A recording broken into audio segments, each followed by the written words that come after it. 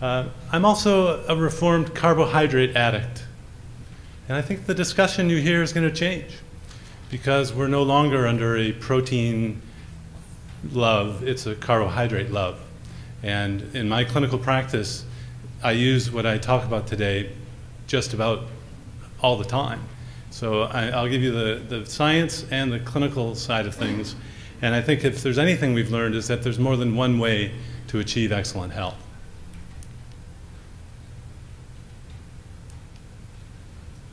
You'll be reassured to know that you don't have to eat carbohydrates to live. It's not an essential nutrient. So one of the first things we learn in nutrition is what does the body not make and what do you have to eat. You won't find carbohydrate on this list of essential nutrients. I'm going to talk a little about what goes on in the body, not just what's on the plate, because as an internist, as someone who treats metabolic problems, I need to go out and know what's going on inside the body. So the way that humans use fuel, what you eat, fuel, is that you burn what you eat. We're omnivores. Dietary protein is mainly used for structure, so we're not going to talk about that. But if you eat carbohydrates and fat, then you will use both for fuel, and your respiratory quotient will be about 0.85. If you eat only carbohydrates, then you will burn mainly carbohydrates for fuel, and your respiratory quotient will be 1.0.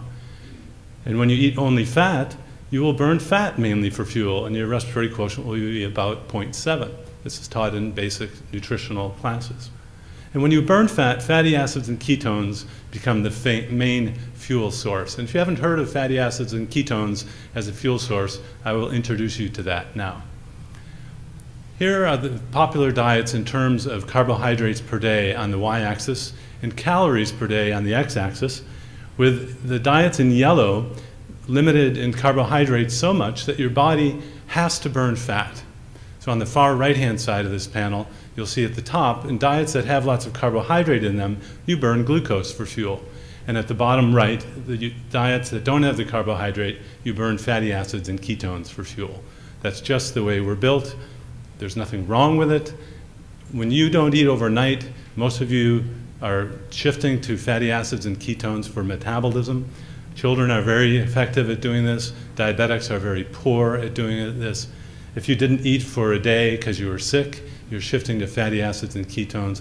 If you were starving for a protest for 10 days, you shift to fatty acids and ketones. That's just the way we are made. So how do you implement a low carbohydrate ketogenic diet in my practice? There are many different ways. And I say ketogenic because you're shifting to the ketones for fuel. You could have eggs and bacon, sugar-free yogurt with berries, chicken Caesar salad, a fast food burger without the bun, snack, olive, cheese stick, pepperoni slices, chicharrones, steak with blue cheese, broccoli, salmon with cream cheese, cream sauce. For drinks, water, sugar-free drinks, coffee with cream. Individuals choose the foods that they like from a list that I give them. It's a sheet of about 100 foods, and I say, eat what you want off this, but you can't eat off this list. It's a list of low glycemic foods. I'll talk about that in a minute. There are vegetarian low-carb options, but you don't have to be a meatitarian to be a low-carb eater. And I wonder if that's the common denominator between what we're talking about today, Professor Campbell. Maybe we're just saying the same thing in a different way. You can categorize carbs as good carbs and bad carbs, and the good ones are the vegetables, the bad ones are the refined products, the stuff that's made in America today, and I hope you're not eating too much of it. The popular diets can be put into different phases. There's a weight loss phase and a maintenance phase. And so if you're at a maintenance phase of a popular low-carb diet, you're basically eating like you're living in the Mediterranean basin, like a French person, Spanish person, or Italian person. You're already at your goal. If you're my patient, I don't want you eating that way yet if you have weight to lose. You know, so no wine and baguettes yet, but eventually you can if you're at your goal. And there was just a recent study again about the Mediterranean diet out of Spain being a favorable thing to do in recurrent cardiac events being prevented. Excuse me, that was primary prevention of cardiac events. So how could this relate to cancer and metabolism? Well, you have to understand that lowering the dietary carbohydrate reduces the serum glucose and insulin levels. So sugar, which is sucrose, glucose, and fructose, raises serum glucose. So the sugar you eat, the starches you eat, raise your blood sugar. Starches like bread and pasta are digested to glucose. Having a teaspoon of potato is no different than having a teaspoon of sugar from your body's metabolism. I know it looks different on the plate, and I know you may have some taste and social aspects to that one food over another, but your body sees it in the same way. Insulin is secreted by the pancreas to lower that glucose level. Our body does not like an elevated glucose level.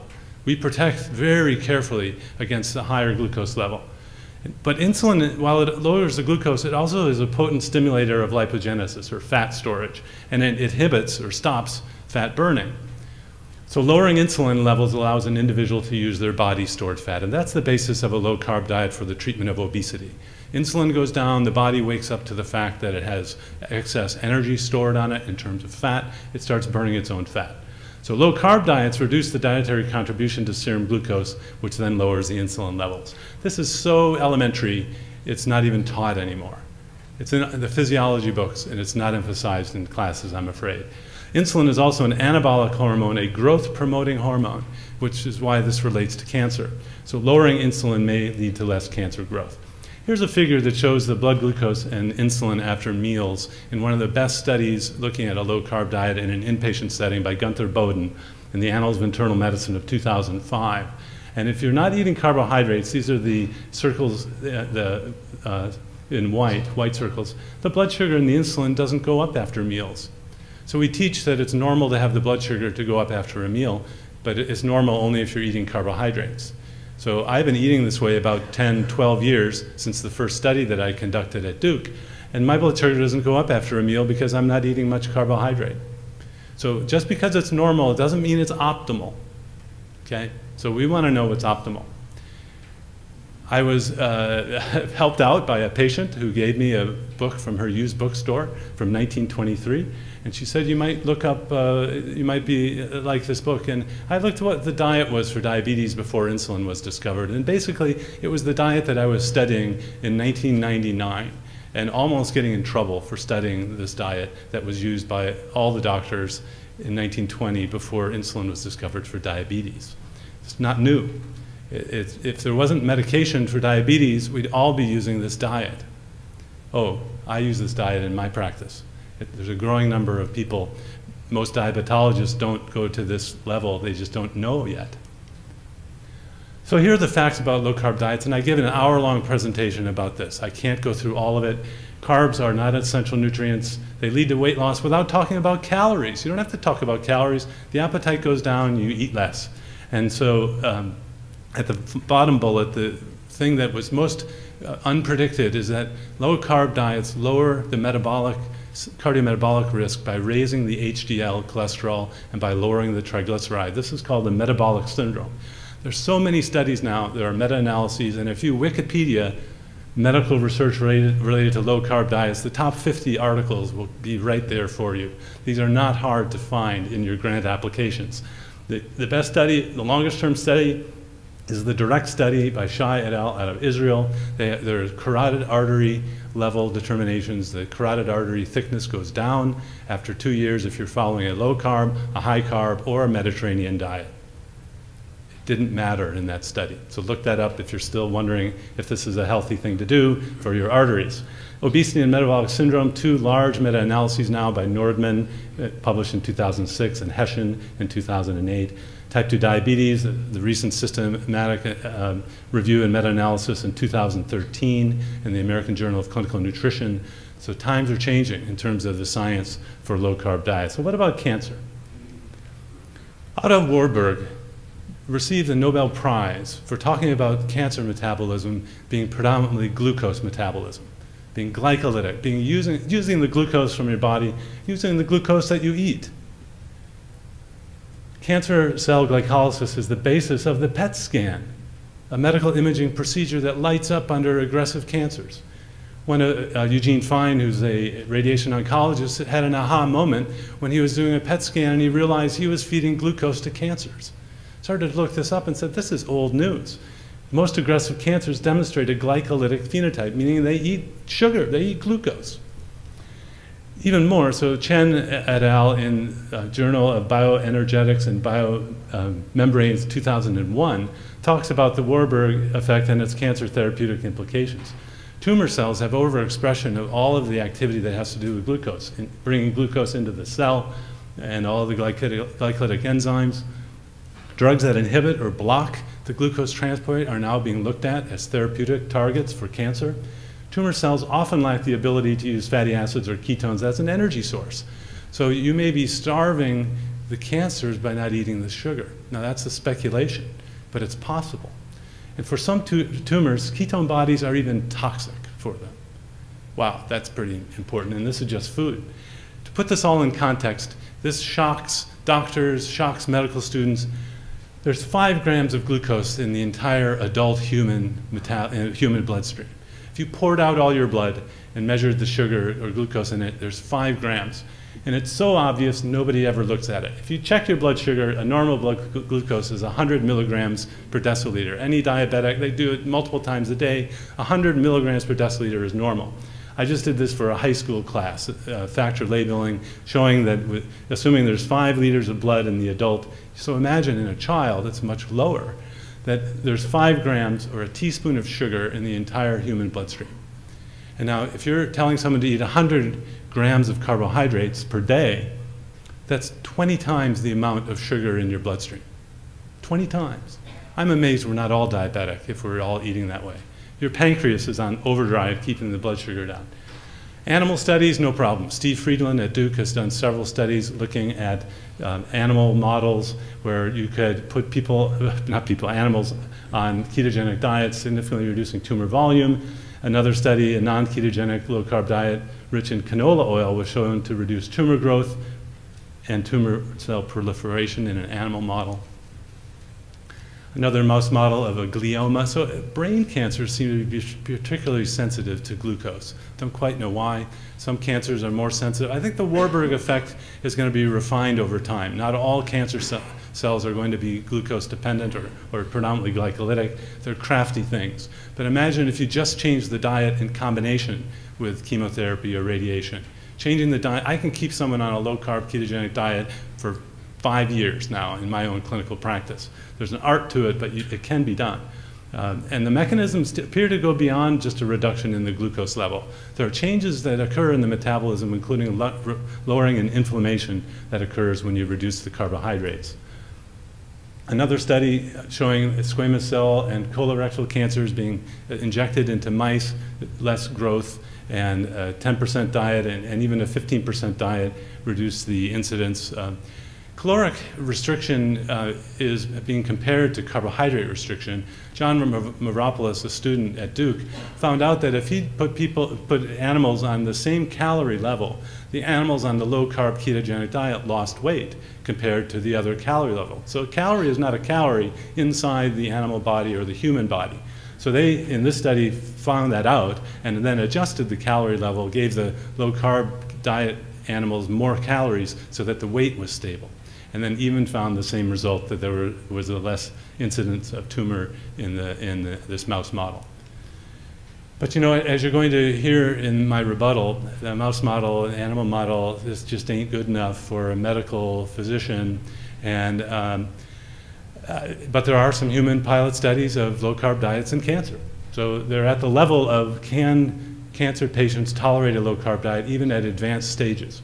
So there are 2 studies that I could find, Schmidt et al. And Eugene Fine et al. And the low-carb ketogenic diet was well tolerated in these cancer patients.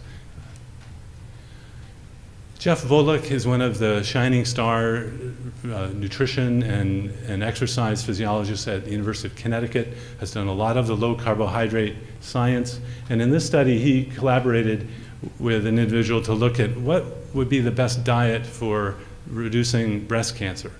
And so basically they're coming up with the same idea of reducing insulin-related growth factor, reducing inflammation. These are all in the literature as being correlated with cancer, especially breast cancer. And so they postulate that the optimal dietary strategy that would be one that lowered the serum glucose, the serum insulin, reduced the adipose tissue, increase the HDL and decrease the triglycerides. That's that metabolic syndrome that the low-carb diet is really good at fixing, and then decreasing inflammation. So in this paper, they provide the basis and great fodder for grant application backgrounds for the rationale for using a low-carbohydrate or a low-calorie diet, a calorie-controlled diet for the treatment of cancer, published in 2012. I'd like to wrap up. Low-carbohydrate diets create a fuel metabolism using fatty acids and ketones. It's just what happens, minimizing glucose utilization. Low-carbohydrate diets are safe and effective to treat obesity, metabolic syndrome, type 2 diabetes. Like Professor Campbell, I see chronic medical conditions go away. I can say the same thing, Professor Campbell, in my practice. Using my approach, all of these diseases go away. I think we're against the same problem, which is the typical American diet. And there are multiple ways to go about things. I wonder if the common denominator of what we're talking about is this glucose dependency of cancers. So avoiding glucose metabolism and lowering insulin levels may be beneficial for the treatment of cancer. And preliminary human prospective studies are being done to evaluate low-carb diets for the treatment and prevention of cancer. It's in its infancy. Up until 10 years ago, there was a taboo on studying low-carb, high-fat diets. Nobody could get any grants funded. Now you can get grants funded. There are several studies being done in the US and in Australia. The Australian group has had continuous funding for a long time. I would encourage you to look at the mechanism. You know, what's the mechanism that's creating the cancer, and follow the trail. I see studies that correlate high insulin levels with cancer, and the scientists aren't thinking about, well, what raises insulin levels? It's the carbohydrates that raise insulin levels. So I'm just trying to be here to help you connect the dots between what you observe and maybe come up with treatments that are even better than what we have today in treating the chronic medical conditions of today, including cancer. Thank you very much.